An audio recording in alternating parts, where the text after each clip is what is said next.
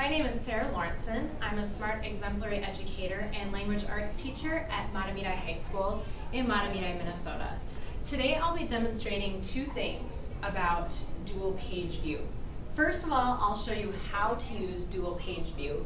And second, I'll show you how one might choose to use dual page view in a language arts lesson. First of all, dual page view is a button that you'll find in the top toolbar on Smart Notebook.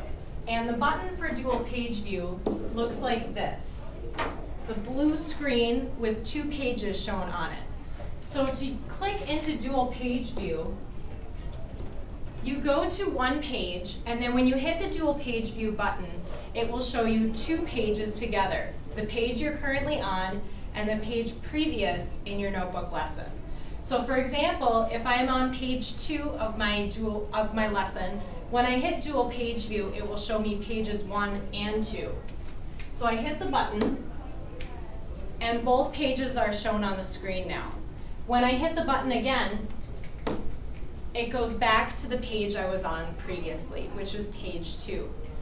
Now, in the context of a language arts lesson, one might choose to use dual page view when you're showing 2 different paragraphs or 2 different drafts of the same piece. So for example, if I had one paragraph about a topic and then a second paragraph, I could show them side by side and have my students compare them together. Or I could show 2 drafts of the same writing and have my students compare them again. So for example, if I'm on example number 2, I just hit dual page view, and now I can see example 1 and example 2 together, and I can have my students write on the page and highlight things or underline things that may be congruent to one another in the lesson. Also, I can use dual page view in a lesson where I'm presenting some problems about a certain issue. So in these sample set, the students are looking for split infinitives in these sentences.